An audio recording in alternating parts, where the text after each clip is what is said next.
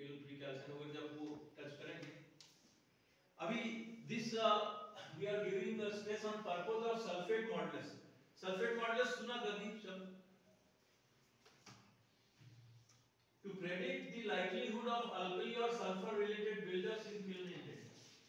Kiln inlet में जो coating बनने की जो संभावना है वो हमको कैसे मालूम करना चाहिए हमको इसके बारे में? ये सल्फेट मॉडुलस कहीं alkali to sulfur रेशियो तो नहीं है? Yes, absolutely right.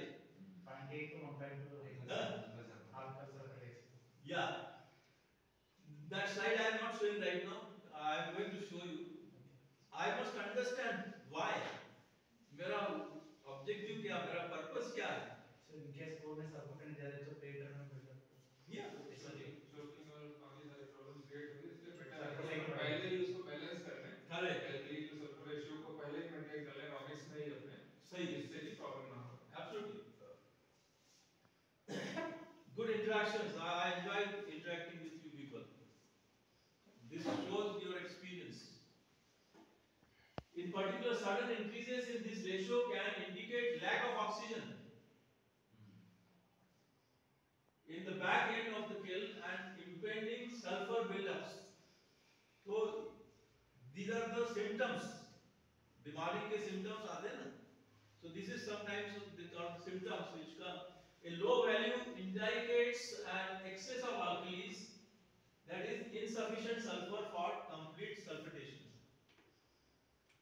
Now some of you have said about the formula, so please make a note of this formula which is very useful to you. Please write down this. This will help you out. Where you will find that alkali to sulfur balancing the right side formula K2O divided by 94 plus Na2O divided by 62 minus chloride divided by 70, entire thing divided by SO3 by 80. Now how to interpret these figures?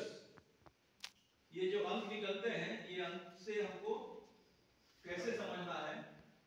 Ideal for kiln process, clinker reactivity and clinker factor reduction. So balance ratio of A by S equal to 1. इसका मतलब है alkali and sulfur combined in clinker as alkali sulfates. Then alkali excess or A by S more than 1. Excess alkali enriched in calcium aluminate and promote formation of orthorhombic